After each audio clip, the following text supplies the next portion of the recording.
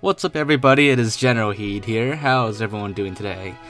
So, for today's video, we are going to be tackling a very old mystery from the Halo 1 days, or Halo Combat Evolved days. What we're going to be tackling specifically is the mystery of the 3 dead grunts at the very bottom of the pit at the beginning of the mission Assault on the Control Room.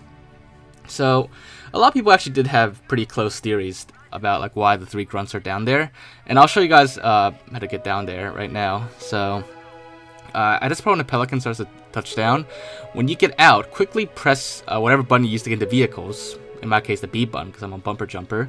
But just press that and you'll get right back in the Pelican, and you'll actually be able to ride it out of the map and to the bottom of the pit. So, just sit back and relax and enjoy the ride down. Now, this won't work on MCC. On MCC, the Pelican's flight path is kind of a little broken. It's not quite the same as on OG Xbox 360 CE, so it'll just kind of crash in the middle and get stuck and you won't make it down. But if you have the 360 version or even the original Xbox version, you should be fine. But yeah, so people used to think the 3 grunts at the bottom. The best theory that I've seen on the Halo wikis and Halopedia is that the 3 grunts were from the cutscene and they were actually killed during the cutscene and then just spawned down there. It's a pretty close theory actually, but I'll show you the exact video proof in a bit and explain exactly what happens really. But anyways, we have touched down at the bottom here. So the 3 grunts are somewhere at the bottom of this pit. They might be a little easier to spot in classic graphics because they might have a silhouette to them, but it shouldn't be too hard to find them. You should land pretty close to them. So here they are, the 3 grunts, 3 dead grunts all together in the same spot. Their bodies are pretty much merged together because they spawn in the exact same spot. Of course, their weapons dropped over here. So what are these 3 grunts down here? Well, aside from that one theory about them teleported for the cutscene and then killed afterwards, or killed beforehand and then teleported down here, some other theories I've heard were people saying that bodies actually landed down here when you killed them at the beginning, whether throwing grenades or something or stuff like that. Plenty of theories, and some of them make more sense than others. But the correct theory is actually the cutscene one. But from what I've read online, I don't think many people have nailed down the exact cutscene theory. They were pretty close, but I'll show you guys exactly what happens behind the scenes and how it all goes down, literally. But right here I'm using a mod to put my camera down here at the bottom of the pit before the cutscene starts, and then we'll get to see exactly how the grunts spawn down here. So as you can see, they spawn down alive for a split second and then just instantly drop dead after that. And you can pretty much see they all spawn in the same spot, and because they drop down a little bit, their weapons kind of bounce a bit of a distance away from them. But that is basically how they spawn down here. So now we can see how that exactly happens. They definitely do spawn down here. They don't fall down from the top of the map, so we definitely can rule that one out. Here it is in classic graphics. In classic graphics, it can be a little hard to see from a distance, so we have to be kind of up close to see it. Of course, in Anniversary is a little better, but whichever one you prefer. Of course, to come down here with the camera, you either have to use the console commands on a PC version or the mods on the 360 version. On MCC, you won't be able to get down here during the cutscene. Actually, on MCC, like I said, you can't even get down here at all. It's kind of I guess it's a semi-bug, if you will. But yeah, so how do these grunts get down here exactly?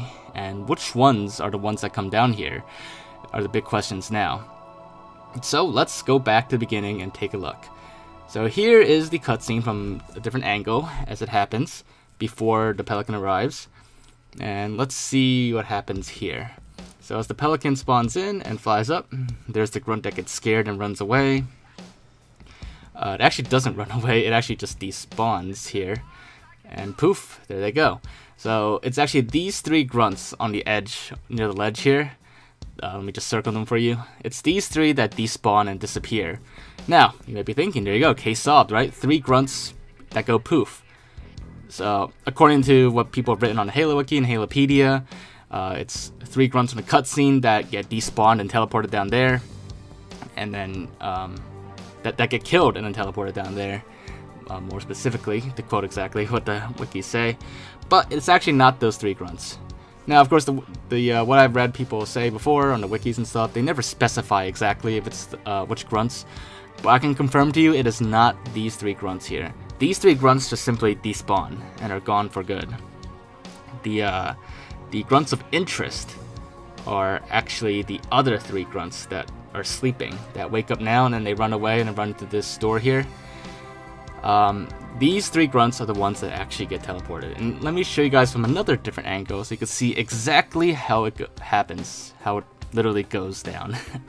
So once again, cutscene begins, Pelican comes in, and the 3 grunts on the ledge stay completely despawned. They are not teleported. Because if you remember, they teleport in a sequence. So here you go. The Grunt 1 teleports, Grunt 2 teleports, and Grunt 3 teleports when each of them hits that little spot there in this hallway. And then after that, the other AIs teleport in to attack you. But basically, those 3 grunts, as they run in, let's watch it again, as they teleport, as each one teleports at the bottom of the pit, that is when we see each one teleport. See 1, 2, and then 3.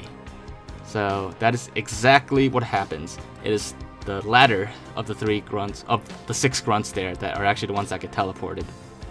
It is not the first 3 grunts that despawn in the cutscene. And they certainly are not killed beforehand before teleporting. They are teleported alive. And you know, it's only for a split second that they're still alive down there, but they pretty much get teleported and then just drop dead after that. Now, you may be asking if there's a way to save the grunts. I don't think so. I mean, I suppose if you could like mod the script of the game, you could change it so that they don't die. There's no like script to kill them when they spawn in, but that's, you know, at that point you're not really saving them. Not even like, you're just, I mean, I guess you are saving them, but it's not really, you know, the way we usually save things on this channel, so you know, we won't be doing that. But yeah, so there you have it. That is why these 3 grunts are at the very bottom of the pit. There were some theories out there that were very close. You know, actually they might have been correct. They just didn't specify which grunts teleported down here. But at least now we have video proof, and we're able to see the entire process of them getting teleported down here, and we know exactly which ones and how it happens and when it happens. But yeah, so hopefully you guys did find this to be interesting, and if you did enjoy this video, make sure to leave a like, as always, and then, you know, if there's anything else we need to check out or look into, or any other mysteries we need to tackle, if you want to know why something is where it is, or something like that, you know, feel free to let me know in the comments, and I'll do my best to look into it when I get the chance. But other than that, make sure to subscribe if you haven't already, and I will see you all next time. Bye, guys!